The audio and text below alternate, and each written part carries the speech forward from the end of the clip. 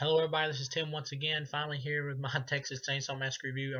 I just saw the original film, which I've seen before that came out in the 70s. I watched it on Blu-ray. Watching it on Blu-ray kind of took away a little bit of the film's quality, its impact, because as everyone knows, this film has a really great, like grainy, like real life look quality to it. That with the crystal clarity of Blu-ray kind of takes away from it just a little, but not too bad. It's still a great movie, and I love this movie. And I'll just go ahead and say this is the best horror film that I have reviewed so far on my YouTube channel. And there's really not a lot I can say about this film that hasn't already been said. But I love this film, so I just figured, fuck it, I'll review it anyway. And I might as well. There's no reason for me to even wait till the end to give my score for this film. It's a 4 out of 4. I mean, obviously, it's a horror classic. It's probably it.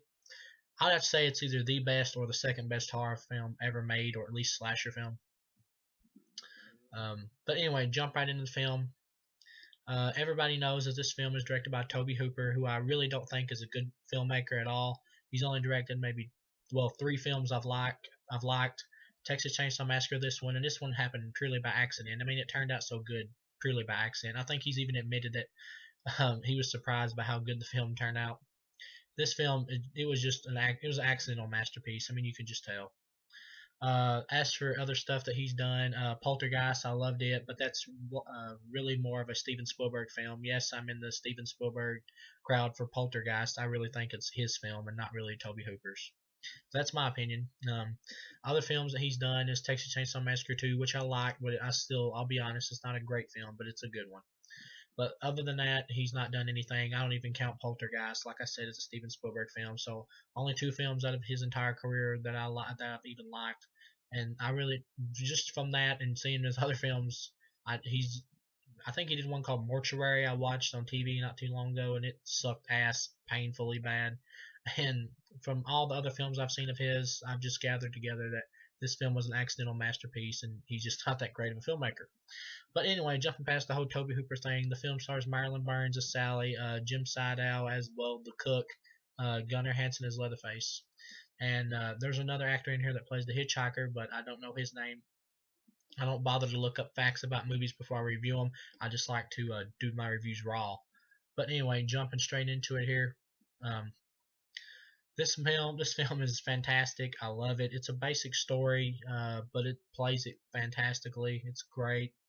You get a basic setup in this fucking Texas town. These graves are being dug up, and people have been fucking making corpse ornaments and shit, hanging on or decorations on sticks and shit in the graveyard. And they've been digging up graves and taking just parts of some people and taking entire corpses of others. And of course, it's the Texas Chainsaw Massacre family, and they're fucking using them. Or the Sawyers, the Sawyers. They're using them as fucking ornaments and decorations and shit in their house. Uh, they like to make bone chairs and bone lamps and put faces on lamps and shit like that you get for imagery in this film, which makes it incredibly creepy. But to kick into the film, Sally and her 4 friends. There's 5. Well, obviously there's 5 of them all together. There's 2 girls and 3 guys. Her brother's in a wheelchair. His name is Franklin, and I don't know if it was just me, but I thought Franklin was really fucking annoying in this movie. I mean, I know it's his character, but this guy, he just fucking annoyed the shit out of me. But anyway, to jump into it, they're heading to visit their old grandfather's house, and to make sure that his grave wasn't fucked with, they get there and his grave wasn't fucked with. Sally checks it out, and then they head to visit his old house. And, they head there. Oh, I can't believe I almost forgot my favorite scene in the whole fucking movie. They're heading down the road. They pick up this fucking hitchhiker. He gets in there. They start talking about slaughterhouses and shit. Well, Franklin starts talking about it once again. He's annoying as fuck. Keeps bringing it up even nobody wants to hear about this shit. Um, they're talking about it. The hitchhiker starts talking about it. Shows them some pictures of some cows he bashed in the head. And like I said, this film sets its tone incredibly well. And then he gets Franklin's knife that he's fucking with and starts cutting on himself. He gets mad, I guess, because they won't drop him off at his house or join him for dinner, which, to be honest, I don't blame him. He starts cutting on himself. Franklin takes his knife back. Then he takes a picture of Franklin, wants like $2 for it. They say, fuck off. Um, Then he like lights some like shit on fire in a piece of tinfoil, and they throw him out of the vehicle. He marks blood on the side of the van. What he was trying to do by marking blood on the side of the van, I'm not entirely sure. Maybe it's just to mark the van so he can find it later or something. I don't know. Well, he's just fucking crazy. That's enough for me. Um, so after that, they eventually get to their old grandfather's house. Well, Sally and her brother Franklin's grandfather's house. Um, then the couple that's that well the one of the boys and the other girl are well they're a couple. They want to head out and go swimming, I guess, and then they head around. This is one of the things I thought was a pretty big coincidence. Of course, the killer's house is like right next to their grandfather's house. But anyway, they head over there to go swimming, and they walk down a path. But then they see the house over there, the farmhouse, and they wanna the guy he gets the fucking bright idea to go, well, let's go ask him for gas. I'm like, what? I don't know. It just seems weird that somebody would just go randomly to somebody's house to ask for gas like that. But whatever. I guess they needed it pretty bad. He heads over there to ask for some gas. Well, I mean, it just feels a little forced to get him over there to get him killed. But like I said, this film's still a 4-star film, and any little nitpicks, there's a few little bad editing shots in the film, but nothing in this film is not overcome by the sheer fucking terror and realisticness of this fucker. But anyway, he heads over there. The girl doesn't want to. Well, he finds a tooth, hands it to the girl. It freaks her out. She walks off. He heads in there because he's hell bent on finding some gas. He heads in there. He hears some pigs squealing.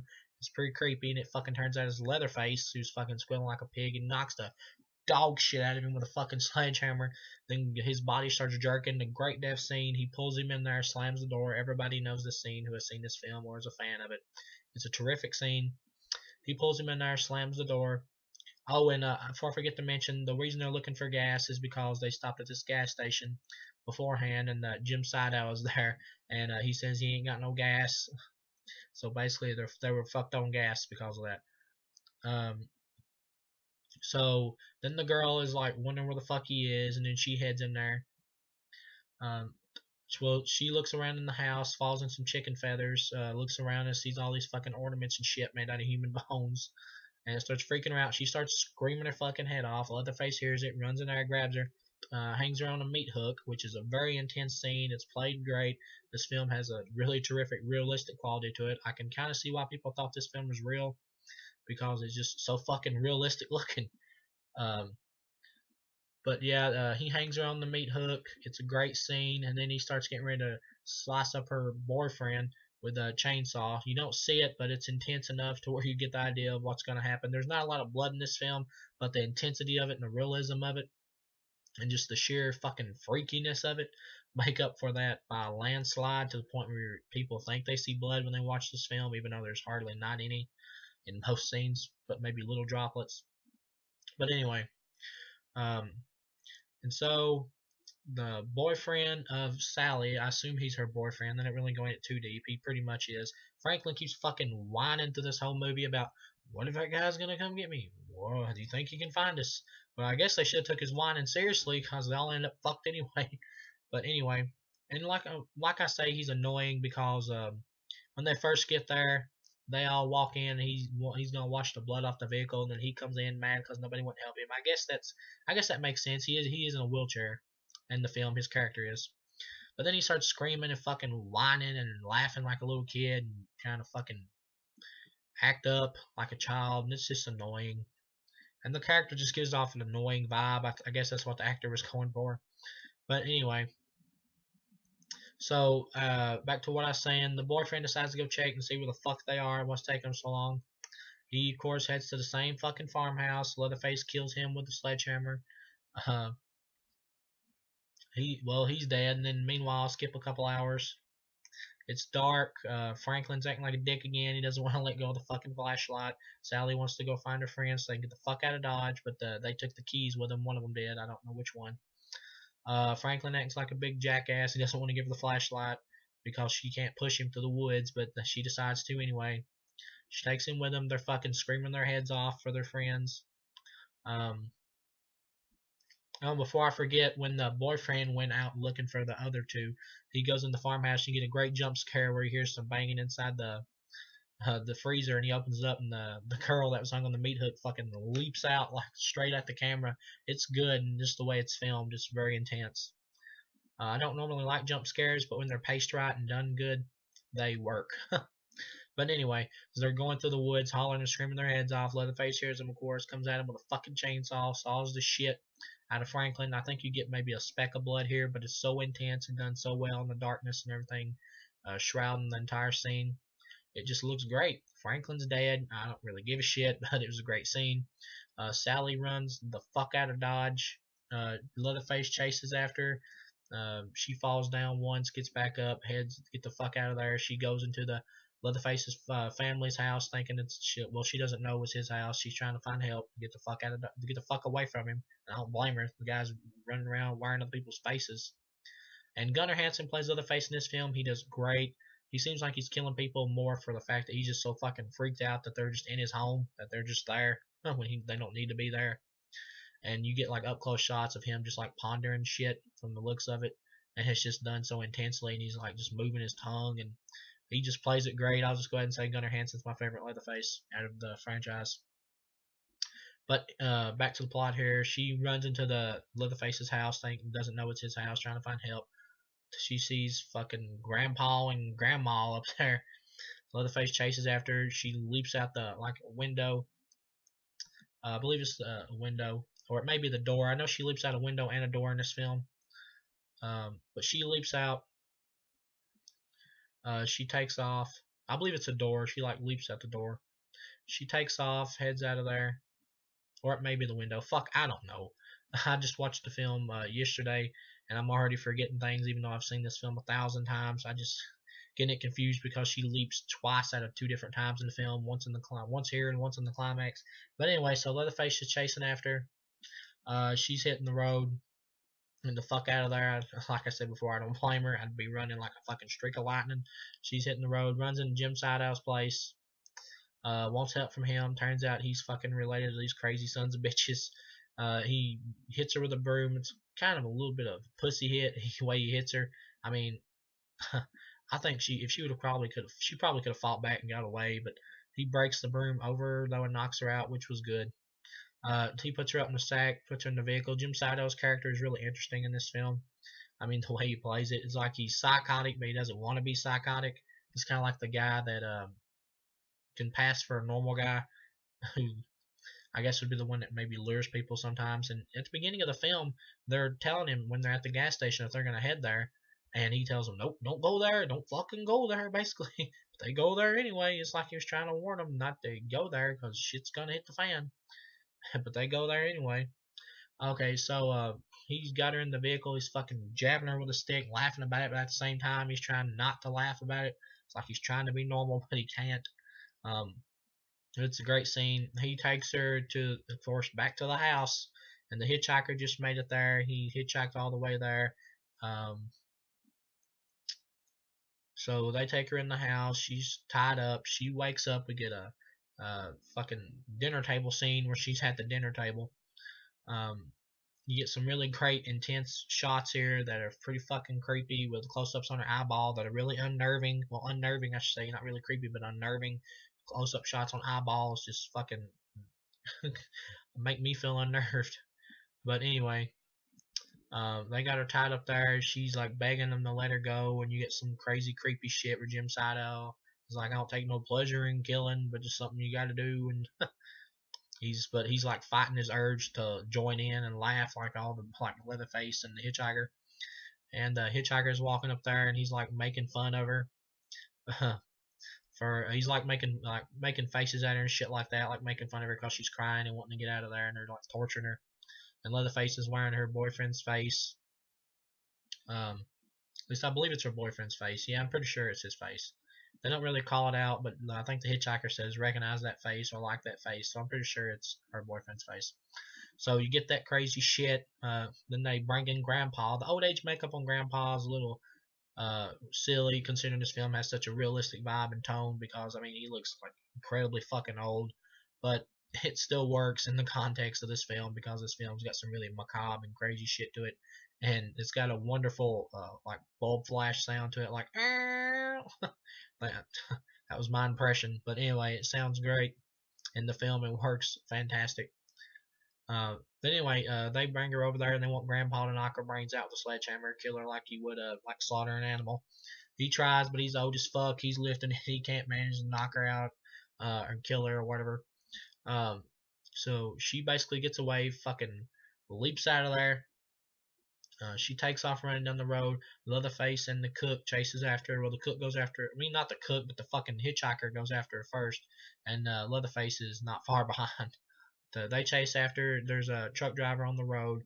He jumps out. Uh, he jumps out to see what the fuck's going on. She jumps in the vehicle with him. And then they go out the other side. Leatherface is chasing after him. He hits Leatherface in the fucking head with a wrench, and Leatherface falls down and saws his own leg. Pretty good scene. I guess he gets to feel what it feels like to be sawed by his own fucking saw, which is decent comeuppance if you actually think about it. So they're running around. The black guy runs off. He fucking just books it out of there. Shit, he takes off faster than Sally does. You don't even see him again, I don't like. And then this other truck comes by. This woman's driving and sees them and tries to slow down so Sally can get away. She jumps in the back of the vehicle. They fucking hightail it out of there. Leatherface is chasing after him. He swings one more time, barely misses her. She gets away and she's fucking laughing hysterically with blood on her face, saying, "Go, go, go." She's like so freaked out and tensed up, and she's screaming and laughing at the same time. She's like slightly psychotic. She's gonna need some serious therapy after this shit's over. Before I forget, at the beginning of the film, you get like a voiceover where it tells you basically this is basically the setup for the movie, and it works really well and adds great into the realistic vibe that this film has. And then at the end, she gets away, and then you got Leatherface doing a chainsaw dance where he's swinging that motherfucker every which way, and that's cue bam into movie, and that's just where it ends. Oh fuck! Before I forget, I forgot about one scene. The hitchhiker was chasing after Sally, and when the trucker was coming by, first time she seen him, she got out of the way. The fucking trucker just mowed down the hitchhiker like bam, like that, and it was a good scene. And I mean, I didn't have a problem seeing the guy go because he was a dick, crazy ass motherfucker, and whoever the actor was that played him, did terrific. Um, but anyway, back to what I was saying, and then Leatherface does the chainsaw dance, and then bam, into movie. And this film is fucking fantastic. This film may have been made, it may have turned out so well purely by accident, but Toby Hooper, he can direct. I mean, he can direct, but it's like stylish and stuff like that. Adding a certain style to it and flavor. I think all that kind of stuff and the realistic look and feel to this film happened purely because it was low budget and just because of the actors just being better than what they probably should have been. Which thank goodness they were, because otherwise this film wouldn't be as like remarkably amazing as it is. But this is a terrific film. Like I said before, I don't think Toby Hooper is that good of a filmmaker, but I think he's an okay director. But like as for filming actors and putting like style together and story together and all that, 90 at least good 50 to 60% of this movie was purely accident. But anyway, this film is great. It's fantastic. The sequels, they get worse and worse. The two remakes, well, the remake and the prequel, I'm gonna review as well as Texas Chainsaw Massacre 3D. But anyway, this film's low budget works terrific in its favor. To be honest, I would say buy the film on Blu-ray for the special features, but not for the actual film. I would say this film probably looks fucking badass on original VHS tape, because I'd say it's probably more intense and scary on VHS with the lower like picture quality look to it and everything that even adds more to the realism than the Blu-ray just fucking takes part of it away. But anyway, as far as this film goes, it's great. It's fantastic. I'd give it 4 stars out of a possible 4, and I'll see you again with another review. I don't know if I'll be reviewing Texas Chainsaw Massacre 2 next. I mean, I will review it, and it will be on here, but I don't know if I'll be reviewing it next. But until I see you guys again with another review, I just want to say, hope you have a great day, and this is a fucking fantastic film, and it's still scary as shit.